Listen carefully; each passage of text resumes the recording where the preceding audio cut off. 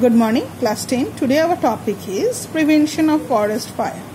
How can we prevent this forest from getting fired by themselves? But it is a natural hazard, but sometimes due to the mislead of lookout of the people also helping it out to break. First with the natural hazard. How? Forest, it have to be protected because these are very essential for the lifeline to run because it provides us oxygen. Whatever forests are there, they are purifying the air. If the air is not being purified, the oxygen level will not come up and we will have lots of problems. So it is human beings' duty to protect their forest. So now, how it is turning into natural hazards like forest fire? What happens when for the best protection against forest is to close system of lookout towers and air patrols to give the earliest possible warning to the fire outbreaks. Now, why does fire breaks out?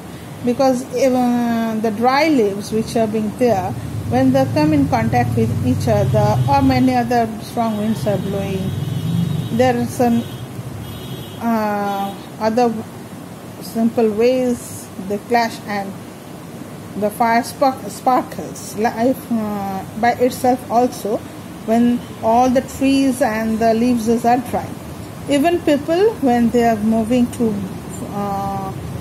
forest to have a look out of the forest, they by mistake leaves might be by any mistake leave some sparkling parts out there, then also fire breaks out.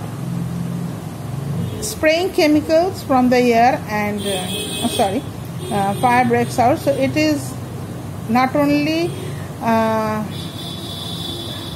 natural hazards, it is also sometimes caused due to human beings. So we should take care of that. Now, as the fire breaks out, spraying of chemicals from the air and fighting fire from the ground are to be taken up when fire breaks out.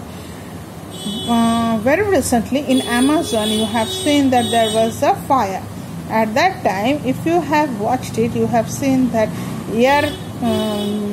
rain was given or chemicals were sprayed so that the fire was not spreading out to more part of the forest.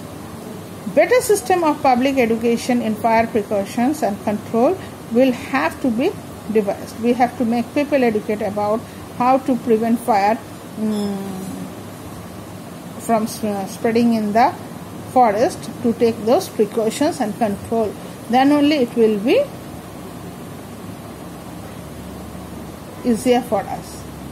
Control of diseases and forest trees, chemical and biologically. Regular inspection should be done in the forest, and spraying of insecticides are very required. There are two ways to prevent spreading of pests and diseases. Control by biological method, that is introduction of insects or animals which prey on the unwanted insect that is causing diseases to plants can be done. Animals like goats, sheep, rabbits which eat up the seedlings should be kept out of the forest land. Then only those forest lands will be protected by new trees growing up there. Next is control grazing of cattle. In India, villagers bring their cattle and goats to the forest for grazing. In this way, they cause hindrance or regeneration of the forest, because if every day the villagers are leaving their cattle and goats in the forest for grazing, then new small plants will not grow, and then the soil will be remaining open. So it is better the grazing of cattle should be controlled, and animal land ratio should be strictly maintained, that which part of the land and for how much time they can take the animals over there. If it is controlled, then the whole system will be properly handled. Afforestation and deforestation. Afforestation is forest filled with timber should be replanted. If we are filling it, that means if we are cutting down of trees, then we should plant a tree also, because a tree takes about 20 to 25 years to grow up.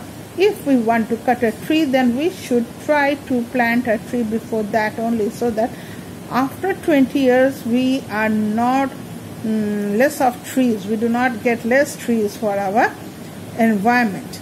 This ensures both timber and if we put another tree before cutting the old one, then this tree will be ready for the next